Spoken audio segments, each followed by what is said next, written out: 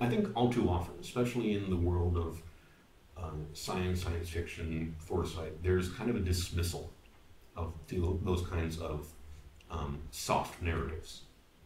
Yeah, they're not scientifically accurate, we can ignore it. But I think we ignore them at our peril, because those are the stories that we as a human society, viscerally respond to. We are driven by emotion. We're driven by empathy. And our intelligence is a way of contextualizing why we feel things. What our relationship is to things that we have an emotional connection with. Allowing us to continue to have, our intelligence lets us continue to have and maintain the persistent emotional connections. As I've gotten older, I've really come to recognize the power of empathy and how critical emotional connection is to building a viable future. We are, as futurists, all too often fascinated by tools, fascinated by gadgets and technology, because they're understandable, they're quantifiable, they're profitable. And we don't pay enough attention to the feelings that surround us. Whether we're talking politics or gender relations or all the different kinds of things that are much squishier, much more political, much harder to forecast. They're harder to forecast because we shy away from them. We forget that these are the things that drive most of our behavior.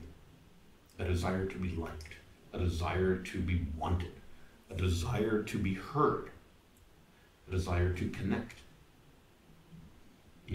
I'm sitting here in front of you, in front of these cameras, not simply because I think this would be an interesting conversation to have, and by extension, an interesting narrative to construct to be heard by other people.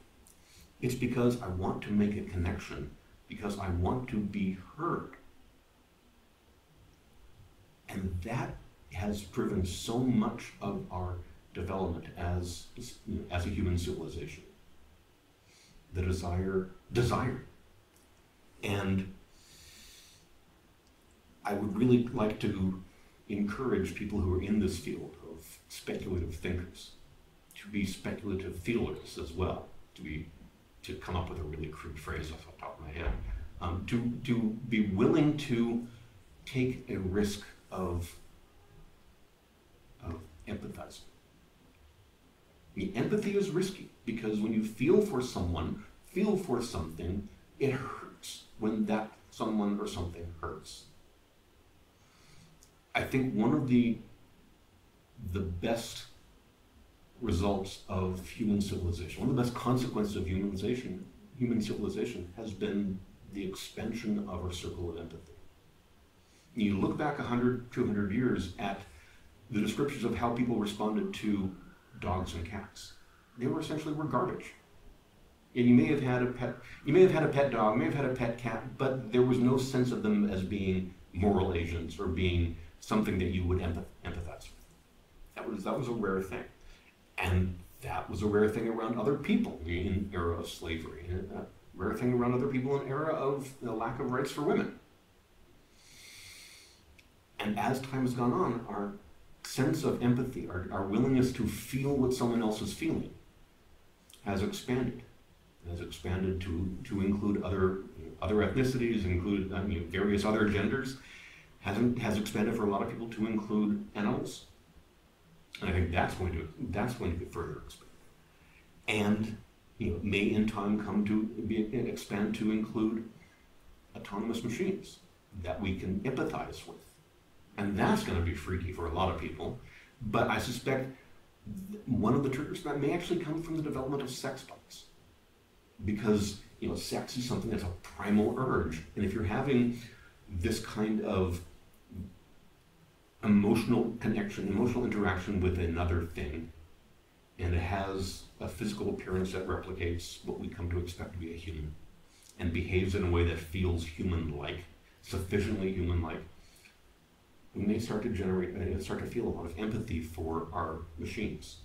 We already feel empathy for machines. There are cases, classic examples of soldiers being upset by the destruction of a bomb-sniffing robot. Not even a robot, a remote control device.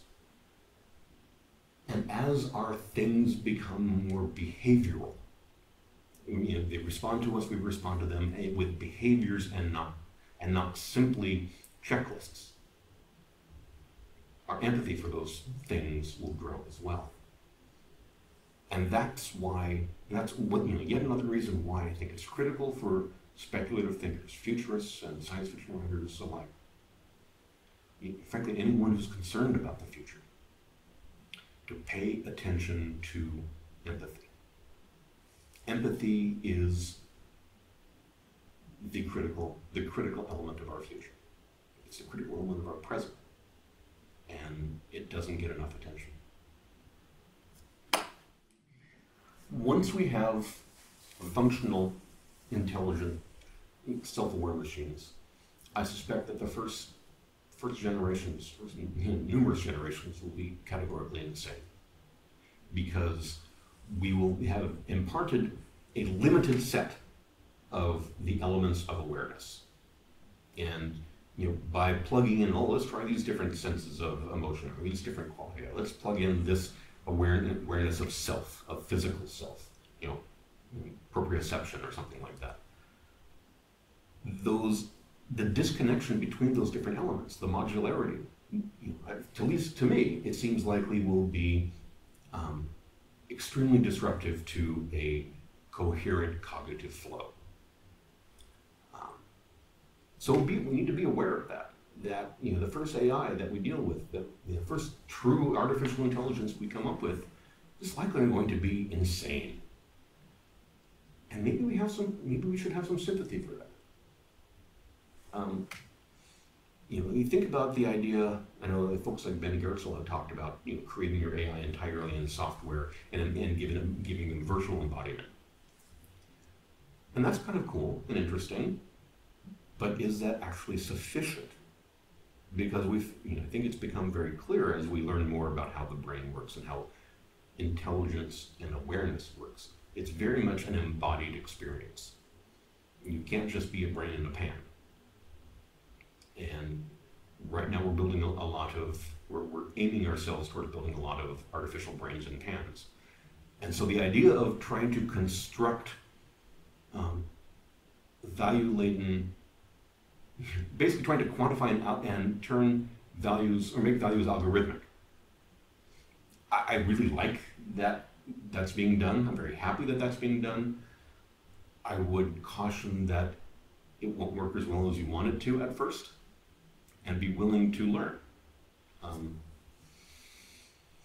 It's going to be an exciting next few decades, and it's going to be a terrifying next few decades, and it's going to be a boring next few decades, because all of the things that excite us and terrify us very quickly become part of our everyday world, and they become banal, and we can't let ourselves fall into that trap.